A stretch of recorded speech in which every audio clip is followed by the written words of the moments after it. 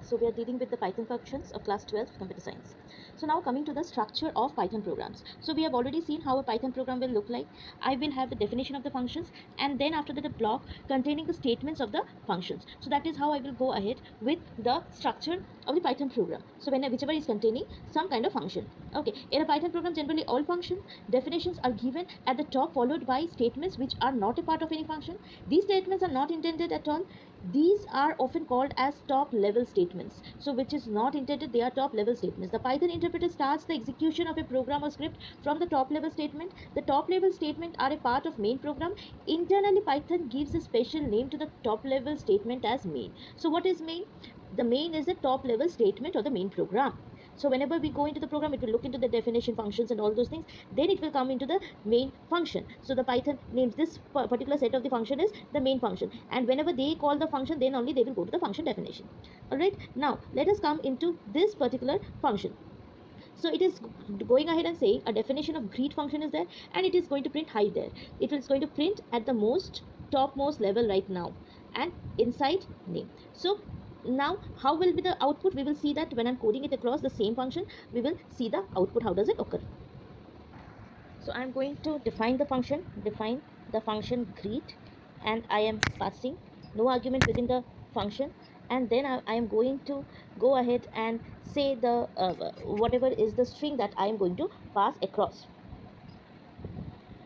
So when I go ahead into this to make it a block, I've done this, and then I'm going to have a print function, print, and I'm going to type hi there. Okay, so I'm going to print this, and then after that what I'm going to do, I'm coming out of the function, and then I'm going to print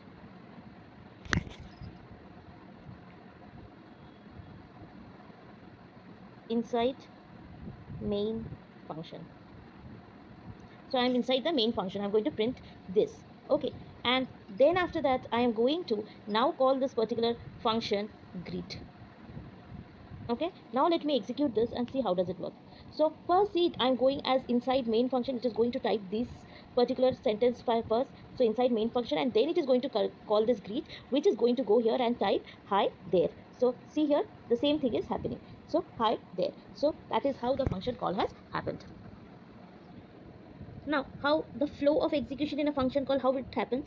So there is a definition, define some x comma y. So there is a function that I'm defining. So whenever there is any invoking that is taking place, you already know that a function is called or invoked or executed by providing function name followed by the values. Okay, so how it happens, let us now take care of that. Okay, so let us now see what happens when Python interpreter encounters a function call statement. So the function call, the flow of the function refers to the order in which the statements are executed. So whichever blocks they are coming. So an execution from it contains some internal informations which is used for debugging. It name of the function, values passed, values created within the function, and the information about the next instruction. So if we go ahead in the next function, see what is happening here. Here they are telling that I'm defining a function, I'm having a return value, then there is a main function, then I write the function, I call the function, I print.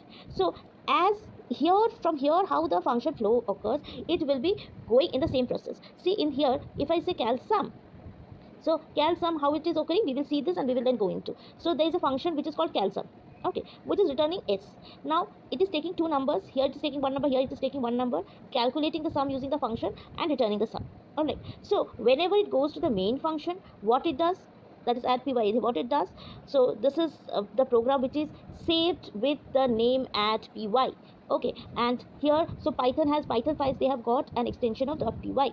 So the program which program execution begins with the first statement, which is the main segment. Okay, so herein we are going across and we are finding how it is occurring. So when we see how it is occurring, what is happening, first line which is getting executed is this particular line. So here num1 is equal to float input enter first number, then it is going and going in the second place, it is going to execute this statement. Enter the second number, and say the first number entered is 3, second number it will be taking the number entered is 7, then it will go into the third, which is going into the function, so it is going to call the function. Whenever it goes and calls the function, what happens after that? Whenever it goes and calls the function, it will go into this cal sum, and then after that it will return this value s. So whenever it returns the value s, what it is going to do, it will return the value s, and then after that will finally go into the print statement. It's saying sum is equal to sum, so it is returning it to the return value is going to a variable, and then after that I am getting the complete value. So we can say it is moving from main 1 to main 2 to main 3, then to the function cal sum, part 1, part 2. There it is, then it's coming to main 3 and main 4, the statements. If I say this statement, if I go into this function, the codes it's written, so here if I go across, I can say this, it is entering into main 1, this is main 1, okay, then this is main 2, it's entering into main 2, then when it comes here, okay, when it comes here, this cal sum, it will move into the function, then it will move here, and this will execute function 1, it will execute the function 2 statement, and then it will execute the main 3 statement, and then the main 4 statement. Okay, now we will see that, we will see into this, and then we will go ahead with the functions. So now that you know how functions are executed internally, let us discuss about the actual flow of execution. In a program, Python starts reading from line 1 onwards. Statements are executed one at a time in order from top to bottom. While executing a program, Python follows these guidelines. Execution always begins at the first statement of the program. Comment lines, which is with hash, are ignored and are not executed. All the other blank lines are executed.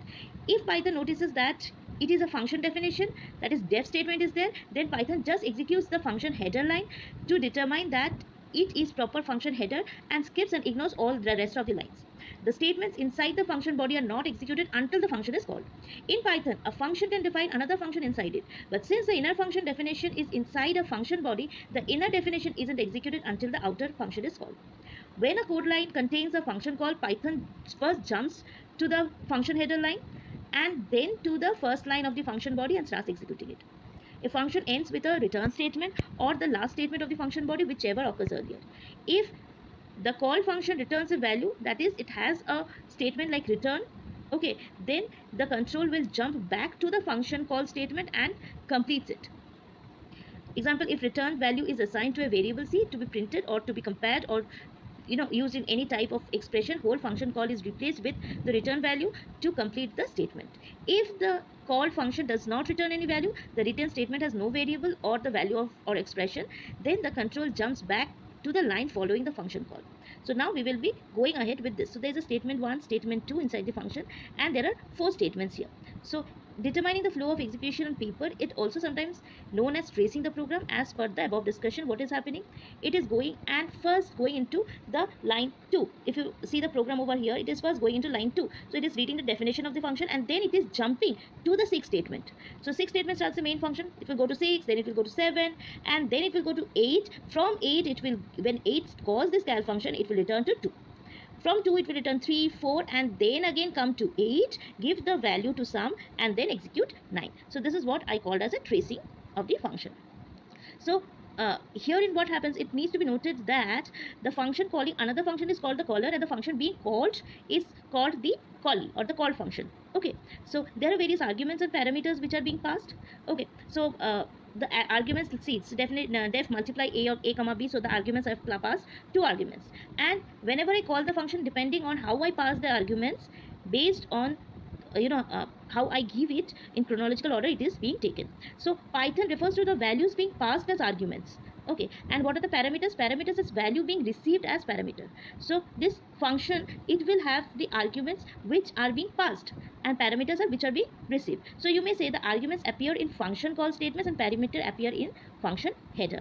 Okay, so what are the different types of arguments I may have? I may have literals, I may have variables, I may have expressions. So here the alternative names of arguments are actual parameters or actual arguments. Alternative name for parameters are formal parameters and formal argument. So either you can use combination of argument and parameter, or you can use a combination of actual parameter and formal parameter, or combination of actual argument and formal argument. So this is how it will be going ahead.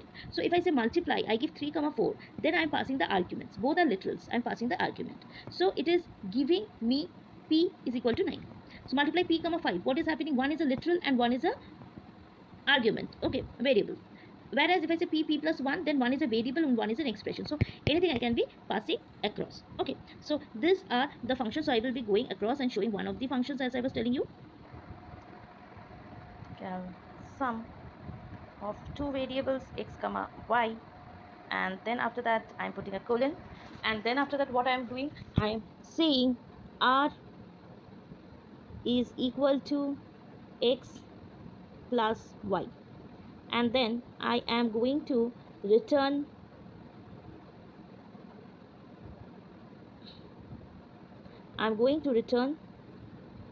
the value of r. Okay, so I'm going to return the value of r. Next, so herein what am I doing? I am going to execute few functions. Say I'm going to say n1 is equal to, I'm going to say float, and I'm going to put in this one, and I'm going to write enter a number, right? And then after that it is going to go ahead and I'm going to have in2, and I'm going to say equal to, okay, float, and here I missed with one thing, which is input, and I need to close this bracket as well, so as there was an error. Okay, so I can always copy this out, and I can copy this and I can paste it here, so that's it easier. So I can say input float, so this is another one. Now what I will do, I am going to call the function, and I am going to pass two variables n1 and n2. So I have passed two variables, literals n1 and n2. So I'm going to place it in sum, result sum is equal to this. So now what is happening after this, I am going to print I'm going to print n1 comma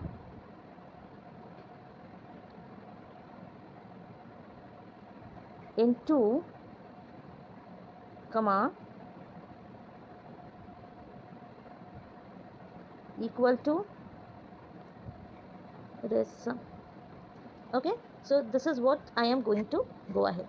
Now if I execute this function, let me see what is happening. Enter a number 4, then again enter a number 6, then what is it saying? 4 plus 6 is equal to 10. So this is how the function got executed. So what is happening? First what happened? First it went across this line. First it read this line. After reading this line, what it did, as it saw that there is a DEF, it did not go through the rest of the line and it shifted to line number 7, and it entered here, took this, then it executed into line number 8 executed. When it came to line number 9, what it did, it went ahead with this function. So from 9 it went to 4, and then it executed 5, it executed 6, and then it returned to 10. Okay, so this is how the execution takes place. So thank you for now, and rest we will do it in the next class.